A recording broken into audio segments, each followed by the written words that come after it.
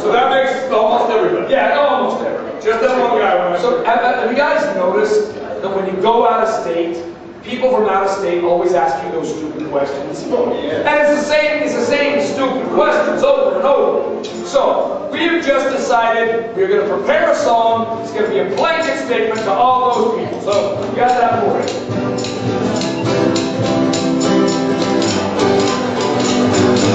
I came to Alaska, people ask me what it's like to live on in that last frontier, and share life. Why all those summer days so long and winter days so short? Hearts are so thick in rivers, you can't get them to come north.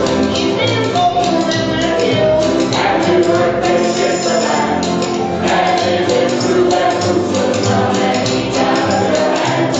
Our mosquitoes really big enough to carry on small dogs, and doesn't get so cold here, it's covered with ice balls. Well, the answer is yes. But occasionally, on Tuesday. Absolutely not. Only every second Friday. Oh, now come on, you guys, let's show some courtesy here. Let's not just make fun of these questions because they're stupid, you know. Not everybody who asks a stupid question is trying to get under your skin and annoy you. Some of them are honestly stupid. But stupid people have feelings too. Ow! See? So I think it's only right that we give those questions the honest and respectful answers they deserve, and here we go. Moose in Alaska will not eat out of your hand. Don't even try it. It's dangerous. Now visitors will eat out of your hand. Visitors eat your hand. Just ask Lefty Schwartz. Also, it's important to note, mosquitoes in Alaska do not carry off small dogs. We leave that to the eagles.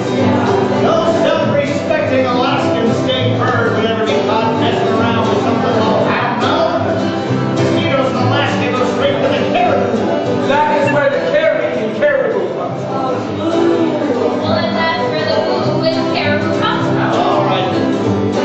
But the important thing to keep in mind, you know, every time I run into somebody who's got all these silly questions because they don't know nothing like my dad, is that those of us who live up here year-round, we've got questions too for folks living outside. So, for instance, have you ever gone outside after lunch to find an info card? Have you ever been waking at 3 a.m. by shaking all the heart? Have you gone out to your car and found your seats were frozen hard? Have you ever had a moose leave you all present in your yard?